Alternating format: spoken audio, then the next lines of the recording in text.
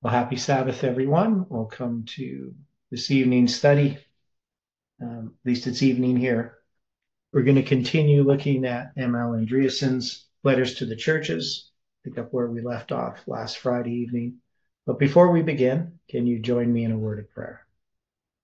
Dear Father in heaven, we are so grateful for the Sabbath and for all your blessings and the trials that we experience that give us a dependence upon you. We know, Lord, that this week has been a difficult week for many. There's many things that we face that can wear us out, but we just ask, Lord, that we can be revived by thy Spirit, that your Holy Spirit can speak to our minds and strengthen us and encourage us on this Sabbath. We ask for your presence in this study and that you can lead and guide in the things that we discuss. I pray for each person that you can watch over them with your angel's care and that you can have each of us be a representative of you. Thank you for hearing our prayer in Jesus' name. Amen. Okay, so if you remember last week at the end of the study, we had a little study on Hebrews chapter 11, dealing with they without us would not be made perfect. And my view, because I was discussing a little bit about the Lord's goat and the scapegoat, I don't know if you all remember that, a view that I hold that I have never seen anyone express. So maybe it's wrong, but it's what I have believed for a long time. And so if somebody could correct me on it, if I'm in error, I'd be happy to be corrected. But my belief is that the Lord's goat represents the completed work of Christ in his people. So that the Lord's goat, it does represent Christ, but it's the completed work of Christ. That is the work of the 144,000. And that the scapegoat represents, of course, Satan, right? But also his followers that will also suffer their responsibility for their sins and the sins that they have participated in the redeemed, right? And some critics of Adventism say, well, you're making Satan to be your savior with him being the scapegoat. Now, of course, it's not unique to Adventism, the idea that the scapegoat refers to Satan. It used to actually be a fairly common Protestant view. It seems that it's mostly something that has been developed in response to Adventism to show that Adventism is in error in trying to say that the Lord's goat represents, or that the scapegoat represents Christ's sacrifice. But if we look at the sanctuary service, we can see it's after the sanctuary has been cleansed that the sins that have been cleansed from the sanctuary are then placed upon the head of Satan.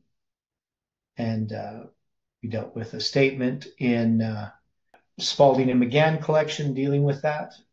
And that's the same vision that Ellen White had on October 23rd, 1850, the one in Early Writings, page 74, that says it's September 23rd. So we spent time looking at those statements. I wrote a paper on it, which is on my academia site. So what we're going to look at now here is what we mean by blood atonement. And so the idea that Emil Andreasen has here is that with Christians who say the atonement is completed at the cross, fail to take into account that blood in the sanctuary service, in the typical service, has to be applied in some way. And depending on the type of offering, but if it's a sin offering, which are offered for sins of ignorance, there is no sin offering in the sanctuary for willful sin, because the blood of bulls and goats cannot take away sin. It's meant to be typical in its understanding in the sanctuary. But so when David committed murder and adultery, was there a sacrifice that he could give when he committed adultery with Bathsheba and had her husband put into battle so that he would be killed? Was there any sacrifice that he could offer in the sanctuary to make up for that sin? No, he said there wasn't. Thus he created me a clean heart, O God. Renew a right Yeah, spirit within me. And Be in his yeah, heart first, but be in his heart. Yeah. If there was a sacrifice I could give, I would give it, he says. But yet God accepts the broken and contrite spirit. That's the sacrifice. So we can see that even in the Old Testament, the sanctuary was not made, the earthly sanctuary was not made to ultimately deal with sin. It was going to show typically how God is going to deal with sin through the plan of salvation. It's an illustration of the plan of salvation. Now, of course, over time, Jews started to believe that the sanctuary itself, the ceremonies, actually provided salvation. But we know that they point forward to a work that's done. And so, if we're going to accept the sanctuary, that and accept what it says in the New Testament, and also if we look at the book of Revelation, this is one of the things I find interesting. I would often do Bible studies with non-Adventists, evangelicals, different Protestants, Baptists, Pentecostals, Messianic Jews. I remember doing some studies with some Messianic Jews at the congregation of Bet Mashiach. I think it was like a Wednesday night study or something like that. And, they were studying the book of Revelation. And as we started looking at Revelation, I pointed out, all the sanctuary symbolism. And really oddly, you would think Messianic Jews would be interested in the sanctuary. Well, they're not really Jews. The only person who was a Jew there was my friend Amy and the pastor. Everybody else was just wannabe Jews, wanting to minister to Jews. But anyway, there wasn't really any understanding of the sanctuary. Right? It was like, what are you talking about? Like Christians just don't know anything about the sanctuary. I know my grandfather, Theodore Reginald Turner, he died when my dad was 17, I believe. But I had his library, and in his library, he had several books dealing with the sanctuary. He seemed to be quite interested in his collection of old theology books, to have lots dealing with the sanctuary in the Old Testament and so forth. I thought that was rather interesting. Of course, they weren't Adventist books. They were just books dealing with how the sanctuary was laid out and the different offerings and so forth. But Christians don't know anything about the sanctuary. And so when, behold the Lamb of God that takes away the sin of the world, they know there's an animal sacrifice in there somewhere, that Christ is that sacrifice. But if you're going to just look at the sacrifice as the only part of salvation, it's quite clear that when we look at the Bible, we look at the sanctuary, that the blood is applied in various ways, right? Sometimes it's poured out at the base of the altar, a burnt offering, and put on the horns of the altar. Some of the blood for some of the sacrifices, the sin offerings, is brought into the holy place and put up on the altar of incense, right? And then, of course, we know on the Day of Atonement, the blood that is going to cleanse the sanctuary, which has no sins confessed upon it, the Lord's goat, it's going to be sprinkled, and it's sprinkled to clean the sanctuary. That is to remove the sins from the sanctuary. And we also have a verse in, so sometimes I'll have people say, well, the sanctuary doesn't have any sins in it, right? Maybe you've run into people like that. Why does the sanctuary in heaven need to be cleansed? There's nothing in the Bible about the sanctuary in heaven needing to be cleansed. But in Hebrews 9, it talks about 9:11. It starts at Hebrews 9:11. Here, I'll just let you see this on your screen. But Christ, being come an high priest of good things to come, by a greater and more perfect tabernacle, not made with hands, that is to say, not of this creation. Now, here the King James uses building, but most translations say not of this creation.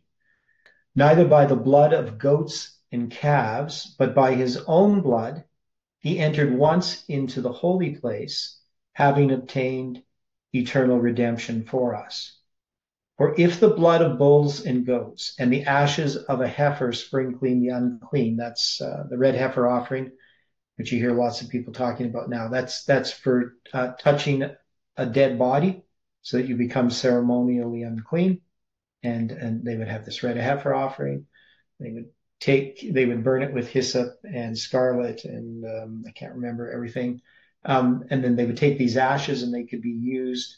They would mix them with flowing water from a river, and they would use that to cleanse a person ceremonially from touching a dead person, right?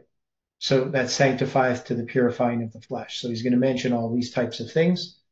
And then he says, how much more shall the blood of Christ, who through the eternal Spirit offered himself without spot to God, purge your conscience from dead works to serve the living God? And that point about the conscience is a good study if somebody wants to look at a study on that. I've done it before, but just look up the word conscience in Hebrews. And for this cause, he is the mediator of the new covenant, that by means of death, for the redemption of the transgressions that were under the first covenant, they which are called might receive the promise of eternal inheritance. He's going to some things here about the death of the testator. So he's dealing with a will, basically. And then he says in verse 18, whereupon neither the first covenant was dedicated without blood. That means the first covenant had blood, right? For when Moses had spoken every precept to all the people according to the law, he took the blood of calves and of goats with water and scarlet wool and hyssop, and sprinkled both the book and all the people, saying, this is the blood of the new covenant, which God hath enjoined unto you. Moreover, he sprinkled with blood both the tabernacle and all the vessels of the ministry. And almost all things are by the law purged with blood, and without shedding of blood is no remission. It was therefore necessary that the patterns of the things in the heavens should be purified with these, that is, with these offerings, but the heavenly things themselves with better sacrifices than these. So it's a pretty clear statement saying that just as the earthly sanctuary and all this had to be purified with these animal sacrifices, the heavenly things, the heavenly sanctuary, has to be purified with better sacrifices. For Christ is not entered into the holy places made with hands, which are figures of the true, but into heaven itself, now to appear in the presence of God for us. Right? So that's where we're picking up this on the blood, the ministration of the blood in the sanctuary. Now, any questions on any of that so far, or any comments? I mean, as Seventh-day Adventists, we're quite aware that, there's a heavenly sanctuary and Christ is our high priest, and that there's a work that he's doing in the heavenly sanctuary. So, and that would be the work of dealing with our sins. And what is happening in heaven represents what's happening on earth, right? So Christ is our high priest, just as in the earthly type. The people, they themselves do not go into the sanctuary, but they do bring their offering to the door of the tabernacle, right, or to the door of the sanctuary, and they slay it, and the priest catches the blood, and he does all the things with the blood. If it's a sin offering, they put their hands upon the offering, confess their sins, right? There are different types of offerings. Not all offerings are sin offerings, of course. There's peace offerings and so forth. So in verse 14, Theodore, you said that you did a study on this conscience. What would you call the conscience the mind? Well, it is a part of the mind. Okay. Right. But, so one is in verse 9 of Hebrews 9, talking about that the earthly sanctuary is a figure for the time then present, in which were offered both gifts and sacrifices that could not make him that did the service perfect as pertaining to the conscience. Right. And so one thing is we see that the earthly sanctuary could not cleanse the conscience, but there has to be a work that's being done in our minds. So the work that Christ is doing in heaven is not just some, imaginary make-believe thing happening in heaven. It's connected with what God is doing on earth, what Christ is doing on earth in our lives. So, Does that have Christ God is communicates doing with us? something to us. What's that, Felix? Sorry. That's what I'm getting at, because this is what I'm seeing, and ever since I've been in the faith, the first thing that got me into recognizing the war is for your mind. Now, the mind, conscience, I would think they were nearly the same thing, because that's Yeah, they're anything. not. It's part of the mind. It's not the whole mind itself, Okay, right? So, yeah, I I'm understand very what you're saying. sorry. Because if it was just the mind, they would just use the word the mind. It has to do with the moral consciousness, right? So it has to do with the moral part of the mind. Not every part of our mind is moral.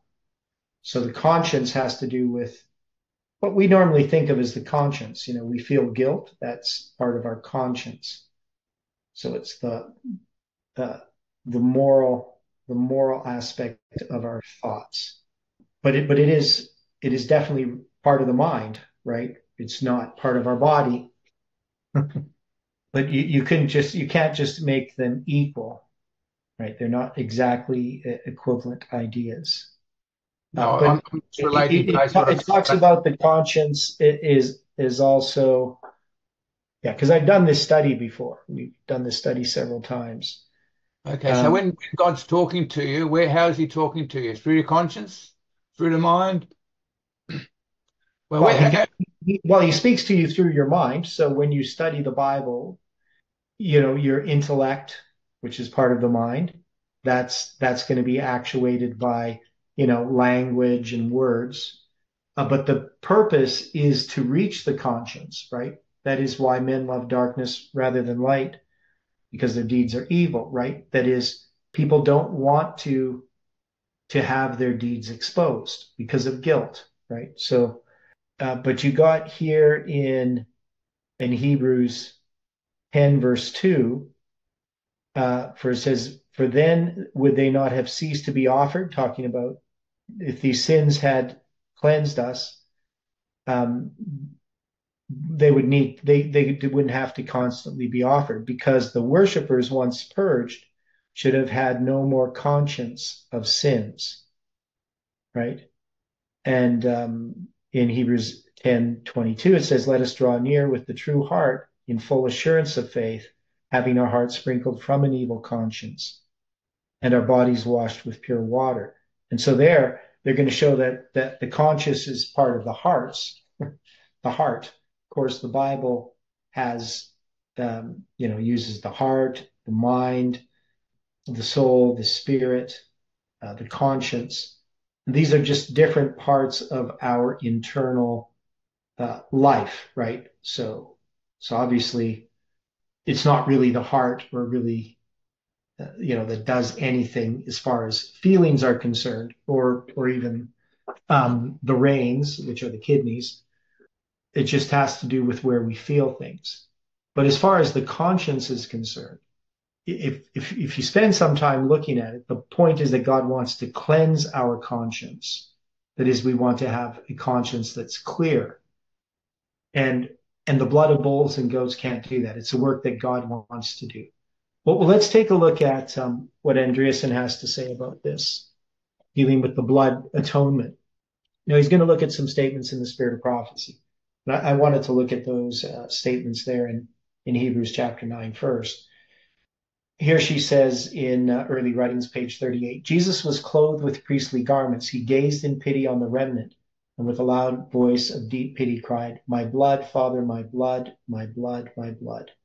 And in Spirit of Prophecy, volume 3, page 261, 262, "He appears in the presence of God as our great high priest, ready to accept the repentance and to answer the prayers of his people, and through the merits of his own righteousness to present them to the Father. He raises his wounded hands to God and claims their blood-bought pardon. 'I have graven them on the palms of my hands,' he pleads, 'those memorable wounds of my humiliation and anguish secure to my church the best gifts of omnipotence.'" Now, one of the things that people often accuse Adventists of is righteousness by works. And that's because we believe that God wants to, I mean, that that the law was not done away at the cross. What was nailed to the cross was the written record of our sins. Our sins were nailed to the cross. In a certain sense, I guess you could say the law was nailed to the cross in that its transgression was nailed to the cross. So the sins, which are the transgression of the law, were nailed to the cross. But the law wasn't done away with in that sense, because by the law is the knowledge of sin. If the law was done away, none of us would have any guilt or any sin, right? There would be no way that you could actually sin if there was no law, right? So antinomianism, as it's called, it isn't actually that common in Christianity, except if somebody is trying to show that a Seventh-day Adventist is a legalist, right? So you'll hear Christians do lots of sermons about God's law, and we need to keep God's law. But if you bring up the Sabbath, then all of a sudden the law is nailed to the cross. So now some people, like Jehovah's Witnesses, they have the law nailed to the cross and it's taken out of the way, and then they just have Jesus makes new laws in the New Testament that we follow, and they say the Sabbath isn't included there, even though in Hebrews it's quite clear that there still remains a keeping of Sabbath to the people of God. So the Sabbath is not a means of salvation as we understand it. We understand that it's like nobody keeps any of the laws to be saved. You cannot, because all of us have sinned, right? So since all of us have sinned, it doesn't matter if you stop sinning now, it wouldn't change the fact that you've already sinned, right? So it's kind of a silly argument that people bring. But anyway, the point here that we can see is that it's Christ's righteousness that is presented, not our righteousness, because all of our righteousnesses are as filthy rags, right? So none of us would ever go to God and say, God, you need to accept me because, I'm good, right? That's just not ever happened that I know of. I don't know of anybody who's ever had that in their experience. We all see ourselves as sinners, and we know that we need Christ's righteousness. Now, the difference would be some people believe, well, Christ's righteousness will just continue to keep covering our sins so we can just continue sinning. And so the law is not done away, but Christ just, keeps forgiving us. We sin, we repent. We sin, we repent. And so when that's taken to an extreme as well, you see people are just like, well, don't worry about sin. You believe in Jesus and you'll be saved, right? Now we believe though that Christ can save us from our sins, not just from the consequence of sin, but from sin itself, to have a pure heart that's renewed. Right. So, and this is all done by Christ and through his sacrifice and through the ministration of his blood, which is him working in our lives. Okay. You had a comment there, somebody? I heard somebody say something. Okay. From Great Controversy 4:15, the ark that enshrines the tables of the law is covered with the mercy seat before which Christ pleads his blood in the sinner's behalf. So Christ is pleading his blood. From the same book, page 429, when in the typical service the high priest left the holy place on the Day of Atonement, he went in before God to present the blood of the sin offering in behalf of all Israel who truly repented of their sins. So Christ had only completed one part of his work as our intercessor to enter upon another portion of the work, and he still pleaded his blood before the Father in behalf of all sinners. And from page 433, Christ is now officiating before the ark of God, pleading his blood in behalf of sinners. From Patriarchs and Prophets, page 351, Christ, the great high priest, pleading his blood before the Father in the sinner's behalf, bears upon his heart the name of every repentant, believing soul. And from Patriarchs and Prophets 357, as Christ at his ascension appeared in the presence of God to plead his blood in behalf of penitent believers, so the priest in the daily ministration sprinkled the blood of the sacrifice in the holy place in the sinner's behalf. And from the same page, the blood of Christ, while it was to release the repentant sinner from the condemnation of the law, was not to cancel the sin. It was to stand on record in the sanctuary until the final atonement. And with all these statements before him, not once does the author of Questions on Doctrine mention the blood that's being applied or ministered. So we can see here this dealing with the book Questions on Doctrine. They seem to leave out all of these statements. So the idea that there comes a time when the record of sin, that is when sins are really canceled, they're blotted out, is seen in the Day of Atonement, which is typical of the end of the world. So what does it mean that sins are blotted out or that they're canceled? This comes back to 1 John 1:9, isn't it, Theodore? The same as actually you mentioned before about David with Bathsheba and Uriah. Basically, if he confessed his sins, basically and from his heart, which we see he did, basically they're forgiven. Yeah, so if we confess our sins, he is faithful and just to forgive us our sins and to cleanse us from all unrighteousness. And now, Jesus said, and go and sin no more. Yeah.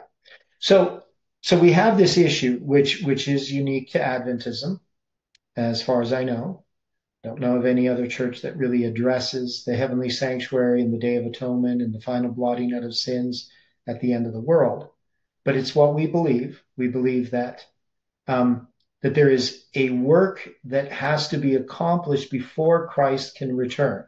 So the idea is in the spring types, Christ comes in the spring. He comes as the Passover lamb. He fulfills the spring types. And then he ascends up to heaven and he's our high priest. And then he's going to fulfill the fall types at the end of the world. Right. So on October 22nd, 1844, we believe that Christ began that work in the most holy place of the heavenly sanctuary. Now, what we believe is that there is a work that happens at the end of the world. That is, it's not something that God arbitrarily does. That is, could Jesus have begun the work of the cleansing of the sanctuary of the Day of Atonement unless that message was announced prior to it occurring? If you understood my sentence. Why can the Day of Atonement not just happen without it being announced? Are you talking about Amos 3:7? The Lord God does nothing unless he reveals his secrets to his servant, the prophets? Well, I wasn't thinking of that one. I'm thinking of the book of Revelation itself. Okay. So we know in the fall types, you're going to have Rosh Hashanah, the head of the year, and that begins the Feast of Trumpets. What is the Feast of Trumpets announcing? Why do they have a Feast of Trumpets? To prepare the people for convocation. Okay, so the Feast of Trumpets is announcing that there's going to be this Day of Atonement, right? And we can see that in Revelation chapter 8. You're in the book of Revelation. You're going to see all of these sanctuary symbolism. You're going to see the golden candlesticks. You're going to see the table of showbread. You're going to see the laver. You're going to see the altar of burnt offering, the altar of sacrifice. You're going to see the altar of incense. You're going to see the Ark of the Covenant.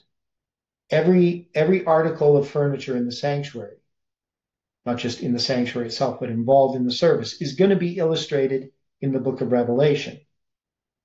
And there's going to be these 7 trumpets, right? And these trumpets are events historically that end up preceding the Day of Atonement, right? That is, they start in the past. We don't have time to do a whole study on, but these are first, you're going to have the first 4 trumpets. They're going to be judgments against Western Rome, right? And then the 5th and 6th trumpet are going to be judgments against Eastern Rome. Okay, so you're going to have the 5th and 6th trumpets. And then in chapter 10, you're going to have this parenthetical chapter, we could call it, where you're going to have the 7 thunders. So you're going to see the book of Daniel unsealed, this little book open that will seal the 7 seals in chapter 4 and 5, particularly in chapter 5, right? You have this book, but it's the same vision. Chapter 4 and 5 is the same story. And this is going to parallel Daniel chapter 12. And then you're going to see these two witnesses. This is going to be like the French Revolution. And then you're going to have the seventh trumpet, right? It's going to say the second woe is past. Behold, the third woe cometh quickly. And then you're going to have the seventh trumpet. And we believe that trumpet began to sound October 22nd, 1844. And the seventh angel sounded, and there was great voices in the heaven saying, the kingdoms of this world are become the kingdoms of our Lord and of his Christ, and he shall reign forever and ever. And the 24 elders that we saw in chapter 4, which sat before God on their seats, fell upon their faces and worshiped God, saying, we give thanks, O Lord, God Almighty, which art and wast and art to come, because thou hast taken to thee thy great power and hast reigned, and the nations were angry. And thy wrath is come, and the time of the dead that they should be judged, right? So the judgment of the dead, right? That's going to be October 22nd, 1844. And that thou shouldest give reward unto thy servants and the prophets and to the saints, and them that fear thy name, small and great, and shouldst destroy them which destroy the earth. And the temple of God was opened in heaven, and there was seen in his temple the ark of his testament. That's where we have the testament or the covenant, which has the 10 commandments. And there were lightnings and voices and thunderings and an earthquake and great hail. So this is referring to the past, right? This is something that happened in October 22nd, 1844. And we see that now. I mean, we know, of course, Hiram Edson saw this scene where the temple of God was opened in heaven.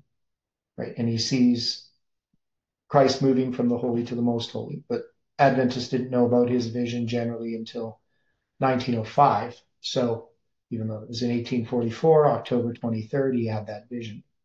Okay, so I say all this because we can see that there is this work that has to be done. And that's the whole point, I guess, of Adventism. If we're going to look at Adventism and see what's unique about it, it is about the Day of Atonement. So when our leaders in the 50s basically didn't even address this point when they dealt with the evangelicals, what does that say about why was that? Did they not know? Had they forgotten? Did they not believe these things? How do we explain it? How could a Seventh-day Adventist minister, especially a leader in the church, be unaware of these things that the common Adventist would know about, or especially in the 1950s? Or did people not know about these things? Did we somehow not understand our own teachings? Something to think about. Isn't it the same today, Theodore? How many times, and I think I've mentioned this before, how many times do we hear anything about the sanctuary in Adventism at the moment? I remember, 10 years, 20 years ago now, I'd never heard one. I ended up doing a sermon myself, did a drawing and explained it because basically I'd never heard anyone talk on sanctuary. And I saw the importance of it. Okay, well, I've been an Adventist now for 40, and it'll be 42 years on Christmas. And I've never heard a minister preach a sermon on the sanctuary. I've only ever heard lay people preach on it. Why is that, Theodore? I don't know. I've always wondered about it. It's one of the foundations of Adventism. They said, I know when I've ever mentioned it to especially other congregations, they don't want to know about it. But, what you said earlier on, behold the Lamb of God to take away the sin of the world. Well, I think, because I know within Adventism, especially generational Adventists, they have quite a distorted view of this work. So one of the things is they have a caricature of the work of Christ as our high priest in the heavenly sanctuary, right? And we saw that even with E.J. Wagner. So E.J. Wagner, of course, who brought the message of righteousness by faith in 1888, when he wrote his confession of faith, the last thing he wrote before he died, he rejected the idea that Christ is our high priest in the heavenly sanctuary ministering our blood. He says, wouldn't the blood be dry? Now, if you think about it, what's the problem with his thinking? Is he taking it too literally? Because is Jesus actually sprinkling his blood? I'll take a spiritual application. Yeah, Jesus doesn't have some of his blood. He's not sprinkling his blood literally in heaven, right? Yeah, he's pretty distorted. Yeah. So we know that when we're talking that way, we're talking in symbolic language. We're using the language of the type to explain what Christ is doing. That is, the type pointed to the work that Christ is doing now. That is, the priest had to minister blood. Christ is ministering for us through the merits of what he accomplished at the cross. Like he's the lamb slain from the foundation of the world. So, I mean, he's always been our savior. He didn't when he came and he died for our sins, he just demonstrated the love that he always had for us, right? It's not, and he's not changing the Father's mind toward us either. But we get this picture, this idea, this sort of caricature of within Adventism of this mean, angry God the Father and this meek and loving Jesus the Son, and he has to go and appease the Father by offering his blood, saying, "Look, I died for them. You have to accept them." I mean, in a sense, that illustration is it's illustrating a work that has to be done because are we separated from God because of our sins? Does the law of God demand justice? Yes. Right. So it's illustrated in Christ pleading before the Father his merits on behalf of us. But the Father and the Son, they both love us just as much, right? It's Jesus is just revealing the love of the Father, right? This is something, Theodore, ever since I've been in the church, I've realized we basically have to keep focused. If we keep focusing on the Father, the Son, Holy Spirit, we're basically not going to have a problem. It's basically when mankind gets in the way and starts wanting to be the greatest or wanting to do things that we have problems. I used to stand at the church at Werribee and actually stand at the guide. I remember people used to comment, "Why would you, the elder, be at the door?" I said, "Because I want people to look to Christ, not to the other people in the church." Yeah. That's our downfall, and it's right through the Bible. The apostles were. Okay. Well, look at it this way. So the Jews at the time of Christ, what was their problem in understanding the work that Christ was going to come to do? Did they understand the work of the sanctuary when Christ came? They, in a sense, had a caricature of the earthly sanctuary, right? What was being accomplished. They thought the blood of bulls and goats was taking away their sin, correct? Yeah, you're right. Yeah. So we're no different today than were the Jews in the time of Christ. They weren't able to appreciate the work that he was doing because it had been misrepresented to them. And the same has happened within Adventism and within Christianity. It's been distorted. And there's no reason for it, really. I mean, I've never been able to see it. How generational Adventists would look at God and the Bible and spirit of prophecy and the kinds of attitudes they would have about it. And I would think, well, maybe it's because, when they were raised, their parents didn't really understand things, and maybe a lot of unconverted people influenced them. And when you teach stories to children sometimes, they take them very literalistically, and maybe as they get older, they never really look at them spiritually. They just kind of take them as on that sort of simplistic way that they did as children. But I don't see how that could be really. There has to be something more to it than that.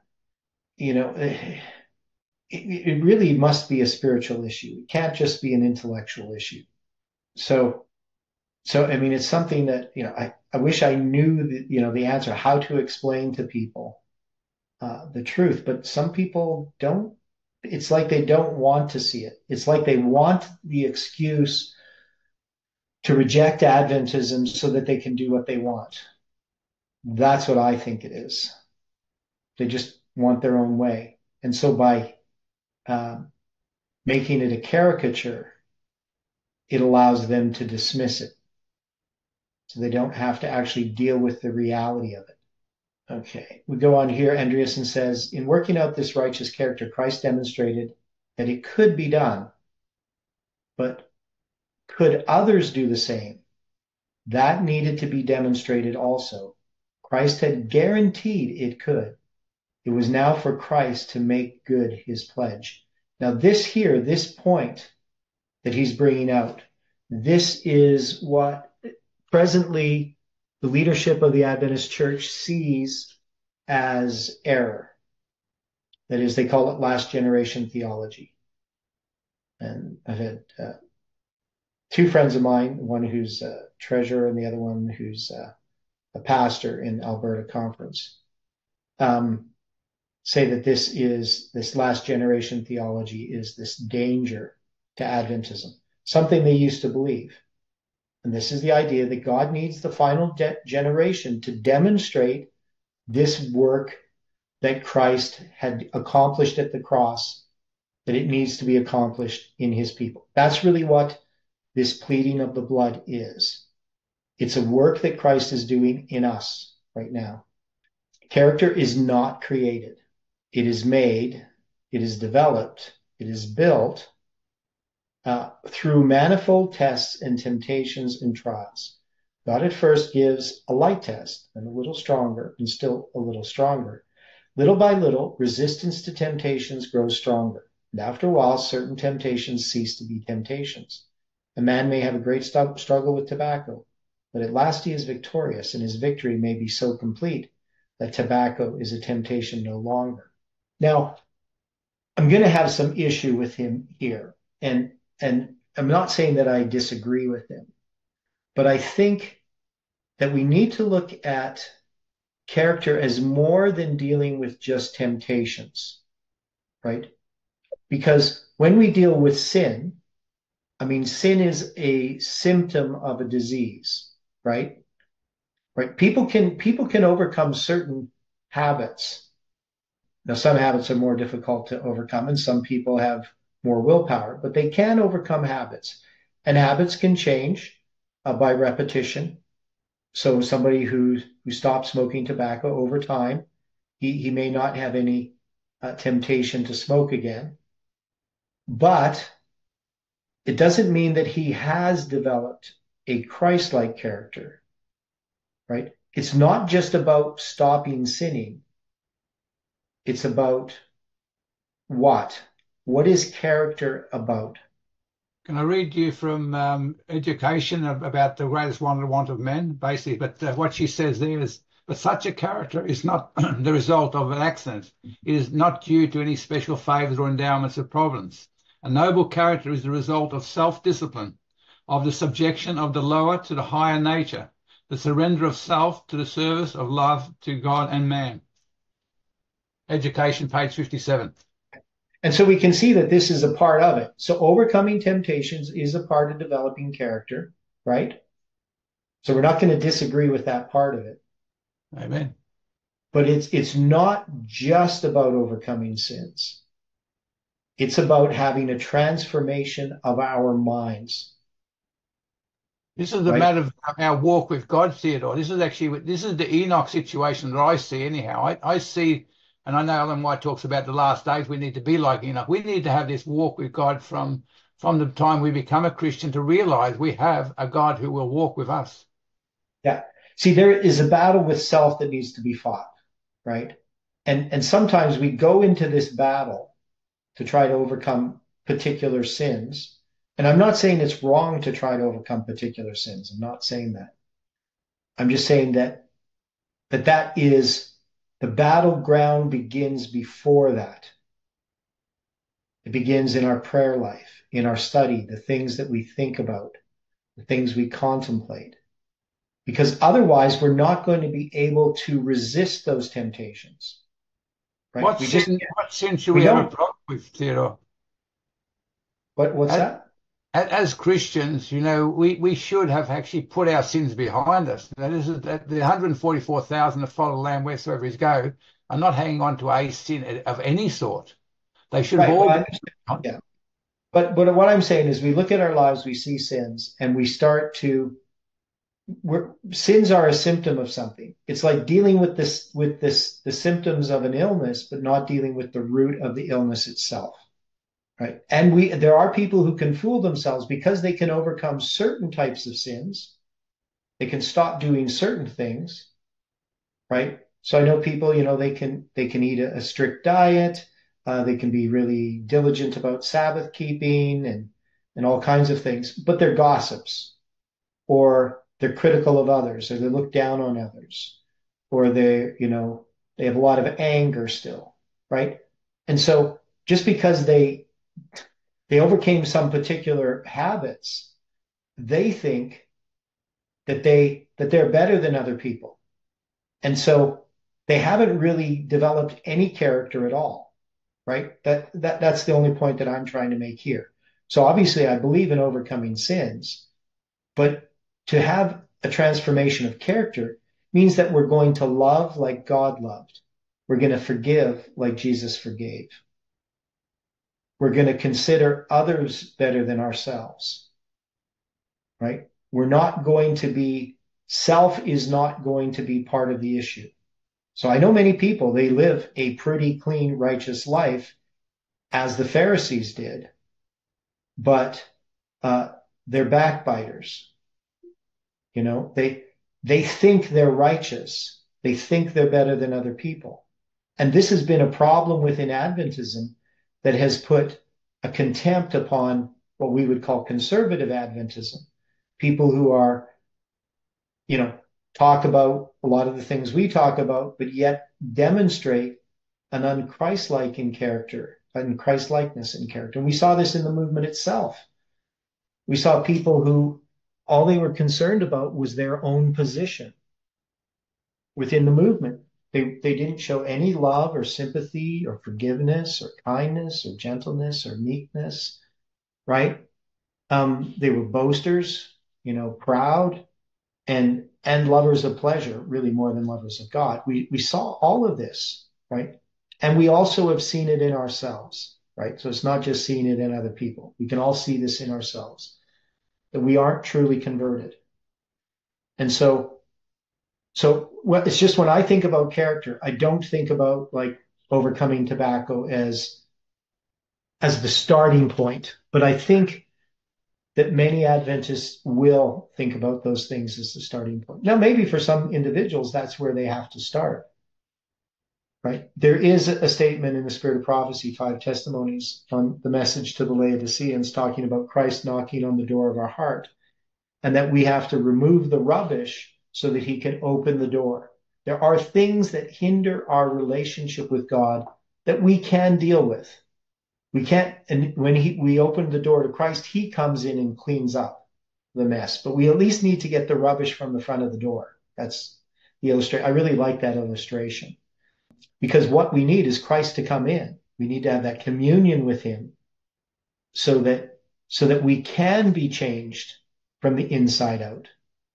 But many of us are just whited sepulchres, or dishes that are clean on the outside, right? So hopefully you see my point. I'm not trying to argue with him here on this point, but I do think that often this is, for some people, it never goes above trying to get rid of particular sins, and character is a lot more than that. Thus, ideally, it should be with every temptation. Holiness is not attained in a day. Redemption is that process by which the soul is trained for heaven. Desire of Ages, page 330.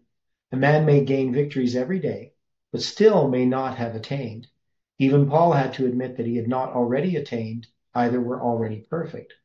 But undaunted, he exclaims, I follow after, that I may apprehend that for which I am also apprehended of Jesus Christ.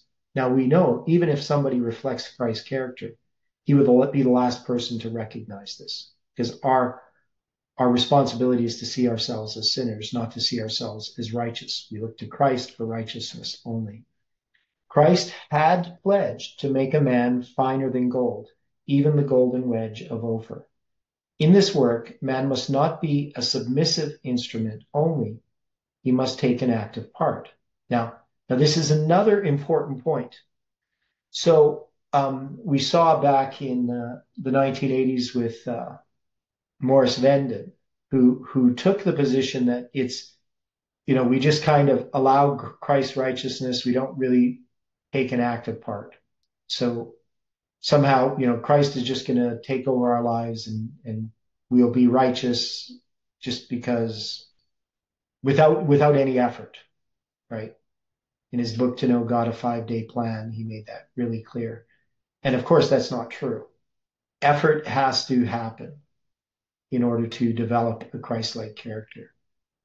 I sort of liken it to, if you're going to get in physical shape, there's lots of these plans, where you can eat everything you eat as much as you want and never gain weight, or you can, build muscle on, do this thing for 10 minutes a day. Is that realistic? Any of those types of things? It's all a scam. Yeah. I'm in good shape now. I wasn't a year ago. And that's 3 to 4 hours a day of exercise. That's all there is to it, right? Does it take effort to get in shape? It does, right? There's no sort of passive or, I can't just get in shape by, praying to God and saying, God, can you, give me a nice physique and, good cardio and, because I'm too busy right now to do any exercise. Can you just do that for me? And that's not how it works, right? So same in the Christian life. There is a struggle. You have not yet resisted unto blood, striving against sin. And so we need to recognize this struggle, but the struggle is to address the root causes in our lives. Why do we do what we do? Why do I like sin? And, you see in what Kelly's gone through with the program, even though the program is not a Christian program, it's based upon a Christian idea, 12 steps. There is no way to overcome addictions passively. There's not like some magic bullet that just all of a sudden, if you just know this one thing, you'll never be addicted to anything ever again, right? There is a struggle with self that goes on, and you do need God. We can't do this on our own. With the 12 steps, I like to keep it really simple for the first 3 steps. Mm-hmm. It's step 1, 2, 3. I can't. God can. I'll let him. Yeah. Now, sometimes the letting him is the hard part because, of course, we love, the sin that we do. And sometimes we don't love ourselves enough, right? Because we don't care, right? And the letting him is a process through the next, Yes. there's 9 steps. So, step 4, we take a searching and fearless moral inventory. Mm-hmm. And then step 5 is admit to God, ourselves, and another human being the nature of our wrongs, not our specific sins, not like committing our, going to confession to a priest. It's just saying, we're a thief, we're this and that, and on and on and on. And so that process until step 12, we're having had a spiritual awakening, we share it with others. Yeah. Yeah. I'm having that spiritual awakening. It's more than I've had since I became an Adventist. Well, at the beginning of being a Christian, I really did have a spiritual awakening. And I was so close to it. And now it's closer than I've ever been. And I think, and I think about this, like, I mean, all of us, maybe I can't include everyone, but I know myself losing my first love, right? So there is this first time that you come to know God, you give your life over to him, and he starts to work in amazing ways. But somehow, that experience fades. And it could be just, decisions we've made in our lives, circumstances that have come along, and we've made choices, not to really follow God. And God would be speaking to us, and then that voice starts to fade. And then we wake up one day and we realize we're far from God and we're not where we want to be. And I remember for me where that was, where I realized the shape I was in, and I wrote a song which was a prayer to God, asking him basically to destroy my life and to rebuild it. I realized I couldn't from where I was, it couldn't just be rebuilt. It had to be destroyed. And, that was the end of my marriage and all those things that were extremely painful. But I recognized that had to happen. There could be no patchwork at that point. I couldn't just patch it together. And so God's, began there this work of rebuilding what he tore down. And, it's still a work that's in progress, right? So You mentioned something there, Theodore. Mhm. We how we become Laodicean, lukewarm in our experience.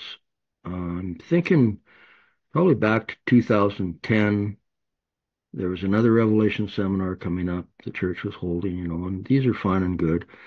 But I said to myself that I could teach this with my eyes closed, sort of thing. I knew them off by heart, and I asked myself, is there anything more? Like, there must be more. And I wasn't finding it. And then I came upon, the movement and the 2520. And then I went to sleep for a little while Theodore, Peter was bringing all this pile of books over and showing me things about 2520 and so on. And then I woke up when you called me and asked me if I knew anything about it because you had heard Wayne Lemon at your church. Blame And them. I said, well, yeah, actually I do. Um, and I'm like, okay, well, if Theodore's interested in it and Peter's trying to teach me about it, it must be something that must be maybe the something I'm looking for. It brought new light and Yeah. life and experience. And from that point forward, I still coasted quite a bit. Um, but And you had some real major difficulties over the last yeah, couple of years. yeah, and But, but it's the still last part three of years, that what humbled me. ends up happening, that God, that as we come face to face with truth, it actually undoes things like our lives do fall apart. It's not as simply that truth comes and we just accept it and everything's wonderful. Like there is a battle that goes on every time light comes to us. Yeah, with the caveat or exception that at the beginning of our Christian experience, it is like a feathered nest. I like to use the experience of the mother eagle, that the eaglets are in the feathered nest. They're warm and comfortable, and then she brings food to them and feeds them just like Christ does. Yeah. And then as they grow, they got to get out of the nest and learn to fly. So she starts bringing back brambles, making it uncomfortable to get out of the nest and onto the edge of the nest where they're looking for mom. And she dives at them so that they fall off the nest and they're flailing in the air, and she catches them on her back and brings them up, teaches them over and over, just like God brings us over the grounds over and over until we learn. And so, at the beginning of our Christian experience, yeah, it's a really warm, beautiful thing, and then life. Yeah. Well, you know who Phil Keaggy is. You're talking about the singer? Yeah, the singer Phil Yeah. Keaggy. And I remember his first album was called What a Day, something like that. It's a really, really positive album, because he was just a new Christian and everything was just wonderful. And then his second album was a lot darker, because Christian experience came in, right? And and it's just so common for us to have that experience that's just so wonderful at first. And then the reality of life comes along because there is so much in us that is unlike Christ that we're unaware of. Amen. Yeah, so it's tough. I always feel for somebody who becomes a Christian, because I know that they're going to be facing some very difficult times. And yet I'm thankful that they are, because those difficult times are because of this conflict between our nature and God's nature. And so it's just part of the Christian life. Okay, so God is going to make us finer than gold. He promises this to us, right? He's going to do this work in us that he begun, he's going to complete it, right? We know that. The ransom of the human race was appointed to give man another trial. It was manuscript 14, 1898. The plan of salvation was designed to redeem the fallen race, to give man another trial. That's from Signs of the Times, April 26, 1899. God looked upon the victim expiring on the cross and said, "It is finished. The human race shall have another trial." Youth Instructor, June 21, 1900. That the transgressor might have another trial, the eternal Son of God interposed himself to bear the punishment of transgression. Review and Herald, February 8th, 1898. He suffered in our stead that men could have another test and trial. So that's special instruction relating to the Review and Herald office, page 28. As Jesus was accepted as our substitute and surety, every one of us will be accepted if we stand the test and trial for ourselves. Review and Herald, June 10, 1890. The Savior overcame to show man how he may overcome. Man must work with his human power, aided by the divine power of Christ, to resist and conquer at any cost to himself. In short, he must overcome as Christ overcame. Man must do his part. He must be victor on his own account through the strength and grace that Christ gives him. I can do all things through Christ which strengtheneth me, right? It's humanity and divinity combined. Humanity and divinity combined does not commit sin, right? So it's God has to have our cooperation. Work out your own salvation with fear and trembling, for it is God that worketh in you both to will and to do of his good pleasure, right? We can never take away our part, but many Christians want Christ to do it all. Now, Christ can do it all through us if we allow him to, if we cooperate with him. But he can't do it all without us. And so, to yoke up with Christ, that is the great joy of the Christian life, to cooperate with him. Christ had pledged to make men overcomers. He had guaranteed this. It was no easy task, but the work of atonement was not finished until and unless he did it. And so Christ persevered till his task should be done. Out of the last generation, out of the weakest of the weak, Christ selects a group with which to make the demonstration that man can overcome as Christ overcame. In the 144,000, Christ will stand justified and glorified. They prove that it is possible for man to live a life pleasing to God under all conditions, and that men can at last stand in the sight of a holy God without an intercessor. Great Controversy 614. The testimony is given them that they have stood without an intercessor through the final outpouring of God's judgments. Great Controversy 649. They are the chosen ones, joined to heirs with Christ in the great firm of heaven. They overcame as he overcame. Manuscript, November 28, 1897. To us comes the invitation. Now, while our high priest is making atonement for us, we should seek to become perfect in Christ. Great Controversy 623. So Kelly has a quote there. So that's it's Corinthians. 2 Corinthians 4, 4. 6 to Yeah. Okay. That's what I was saying. I couldn't remember if it was 1st or 2nd Corinthians, but yeah, 2 Corinthians 4. For God, who commanded the light to shine out of darkness, hath shined in our hearts to give the light of the knowledge of the glory of God in the face of Jesus Christ. But we have this treasure in earthen vessels, that the excellency of the power may be of God and not of us. We are troubled on every side, yet not distressed. We are perplexed, but not in despair. Persecuted, but not forsaken. Cast down, but not destroyed. Always bearing about in the body the dying of the Lord Jesus, that the life also of Jesus might be made manifest in our body.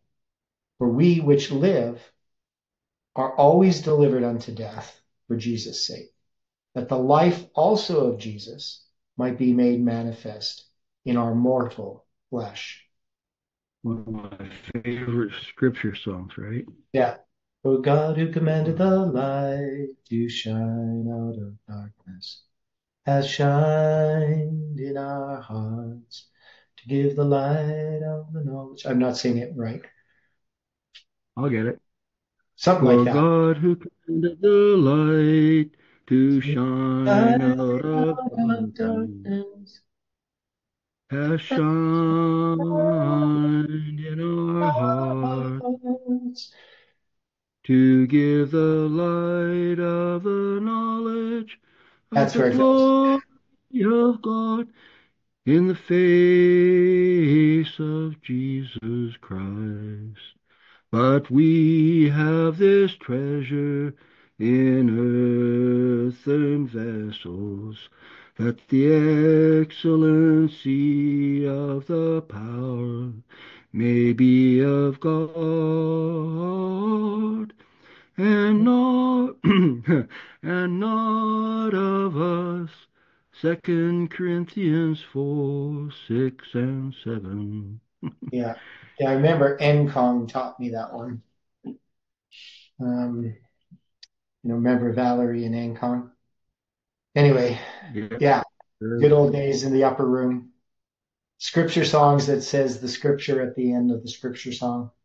The first scripture song I wrote did that, but I didn't afterwards. Okay.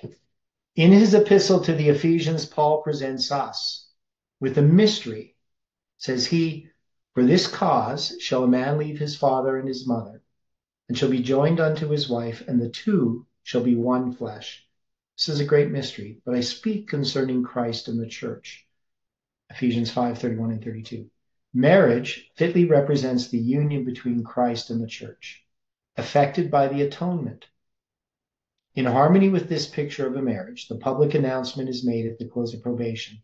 The marriage of the Lamb is come, and his wife has made herself ready.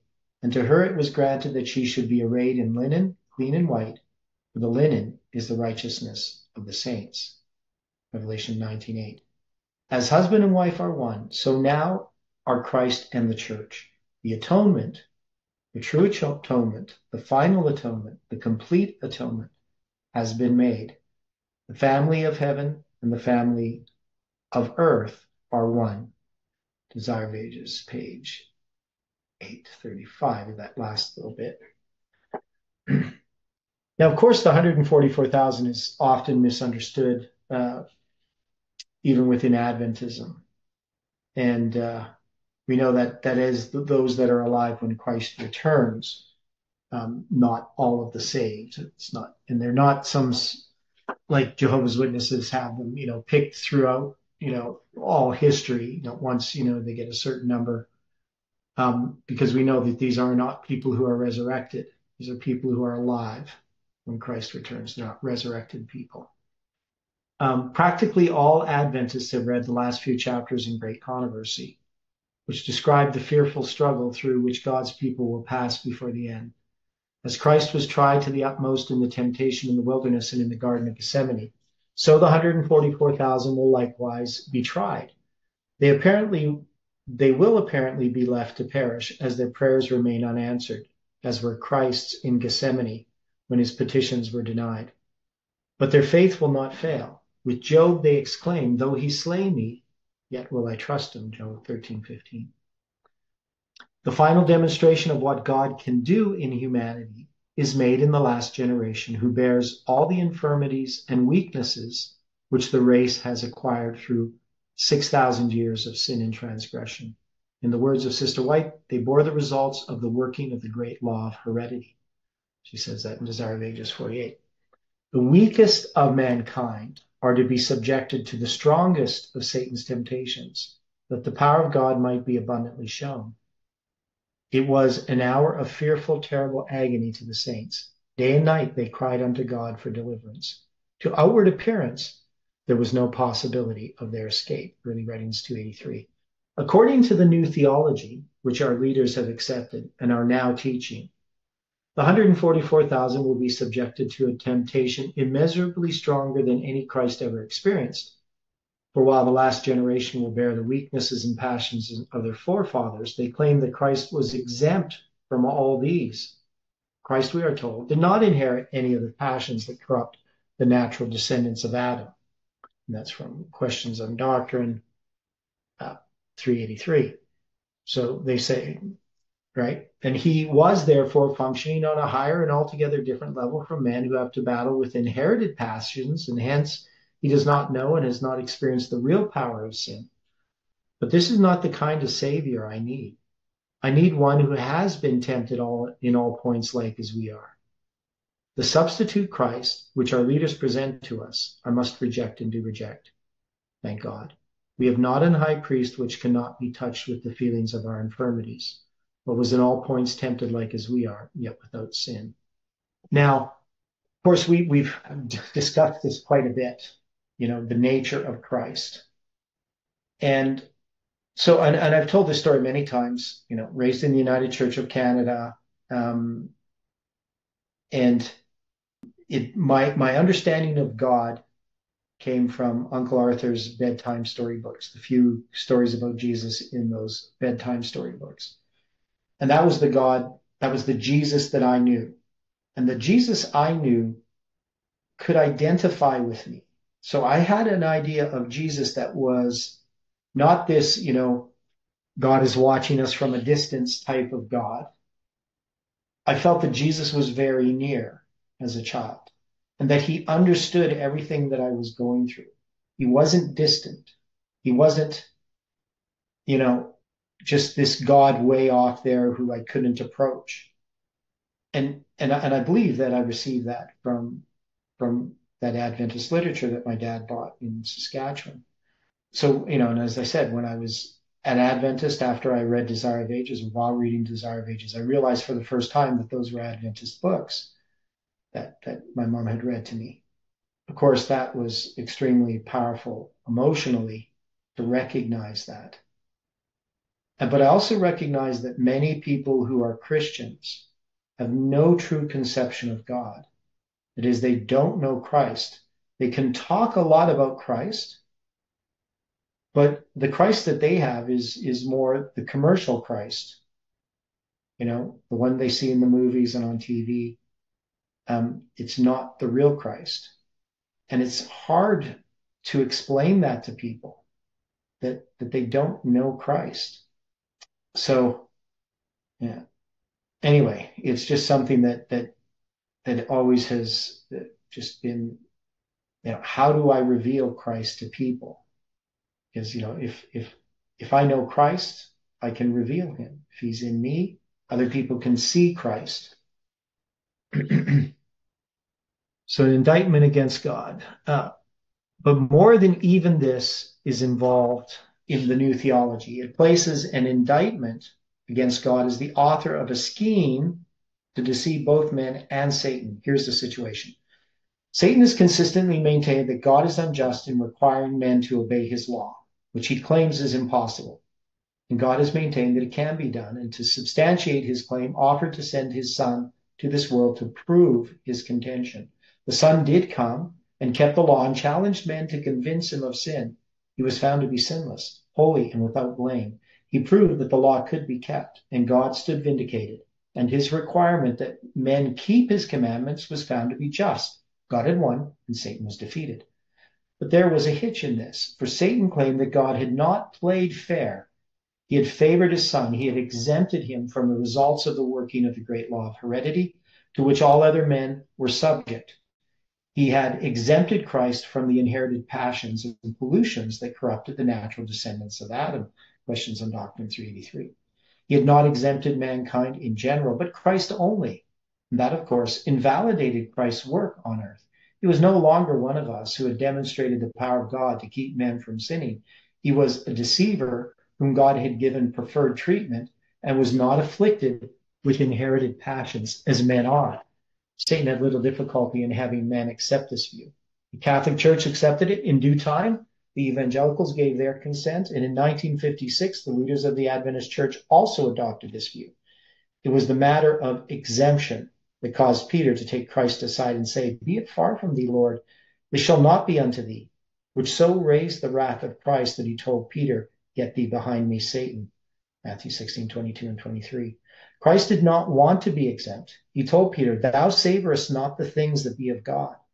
So some today savor not the things of God. They think it merely a matter of semantics. God pity such and open their eyes to the things that be of God. With the surrender of the Adventist leaders to the monstrous doctrine of an exempt Christ, Satan's last opposition has surrendered. We pray again, may God save his people. I've been asked what I expect to accomplish. I am not out to win any argument. I am a Seventh-day Adventist minister whose work is to preach the truth and combat error. The Bible is mostly a record of the protest of God's witnesses against the prevailing sins of the church and also of their apparent failure. Practically all protesters sealed their testimony with their blood, and the church went on until God intervened. All Paul hoped was that he might save some. 1 Corinthians 9:22. Practically all the apostles died martyrs, and in Christ they hanged on a tree. It took 40 years before the destruction came, but when God intervened, he did thorough work. This denomination needs to go back to the instruction given in 1888, which was scorned. We need a reform in organization that will not permit a few men to direct every move made anywhere in the world. And we need a reform that will not permit a few men to handle finances, as is now being done. We need a reform that will not permit men to spend millions on institutions not authorized by the vote of the constituency, while mission fields are suffering for want of the barest necessities. We need a change on the emphasis that is given to promotion, finances, and statistics. We need to restore the Sabbath school to its rightful place in the work of God. We need to put a stop to the entertainments and suppers that are creeping in under the guise of raising money for good purposes. And we need to put a stop to the weekly announcements in church that are merely disguised advertisements. This list could be greatly enlarged. But all these, while important, are after all only minor things. We need a reformation and revival, most of all. If our leaders will not lead in this, then shall their enlargement and deliverance arise to the Jews from another place. Esther 4:14. I am of good cheer, praying for the peace of Israel. Okay, so now this is the end of this study. So we've done this study now. What number is this, Iran? 115? I think it's 114. 114? Okay. So we've studied the three angels' messages of righteousness by faith. And I think this is a good place to stop on this study. I'm not sure what we're going to study next week. We need some prayer in that regard for our Friday night studies. But we've covered a lot of ground. I found the 1888 sermons by Ellen White to be like just full of good stuff. And the other one I found is notebook leaflets. Leaflets, yeah. Yeah, there's a lot of good stuff in there. But yeah, anyway, yeah. Well, which would be along this same sort of vein of what we're studying. But I haven't really thought about it yet, what we should do as far as, for our Friday night studies. So I'm going to give it some thought and prayer. You guys can as well. I mean, I know we like to have more because our morning studies are pretty technical, kind of digging into the scriptures. The Sabbath studies right now, I mean, I could move that reading also to Friday night as well as Sabbath morning, but I don't know if I want to do that. If I could refer it as, I find the Friday evening studies more relational, like our relationship to like Friday nights are my favorite, I gotta say. Yeah. They're the cap on the week for me and the start of the Sabbath, Yeah. right focus. Yeah. They're always a blessing for me as well. But even when we were studying other topics, I always liked the Friday night ones the most, but not sure why. Maybe it's just because it's the start of the Sabbath. And we tend to have a bit more discussion. But anyway, and any final thoughts on this whole series? I mean, we covered a lot of ground. I believe people have been blessed in having a greater understanding of the issues of righteousness by faith within Adventism. That second last paragraph speaks to what we were discussing a couple mornings ago, I think, about tithe. Yeah. Well, yeah. I Yeah. mean, the whole issue is that God is taking the work into His own hands. We were looking in the morning studies dealing with a parallel between that time when Samuel begins his work, and after the ark has been captured by the Philistines, and there's so the work is sort of scattered. We're saying that there's a parallel there to our time, that the ark has been taken, and we compare the Ten Commandments there to the two tables. The 1843 and 1850 charts the foundation of this message of Adventism, which contain in types and symbols basically the whole everlasting gospel. Though one thing I think I would like to go through on Friday nights before we close with prayer here, just mention to think about this. I would like to go through some Millerite history again. And we did some of that when we went through this Three Angels Messages. We went through some Ellen White illustrations, the Three Angels Messages illustrated. But there's just a lot of history there that could be very, very useful as well. But I gotta pray about it. And somebody may be impressed to even lead out. But let's close with prayer. Dear Father in heaven, thank you for the time that we have had here this evening. And Lord, we've had battles this week. We know, Lord, that Satan is angry, and we are sinners, and we are selfish. We have not done what you have asked us to do. We just give our hearts to you, Lord. We ask that you can take over our lives and that we can cooperate in this work that you are doing in us. We pray for one another. Know, Lord, that we can sometimes feel alone and very discouraged as we look at ourselves, as our sins, at our failures, and we can think that others are so good and wonderful and they don't face the things that we do and that we're so unworthy. But we know, Lord, that each one of us struggles every day with self. So we just pray that we can encourage one another.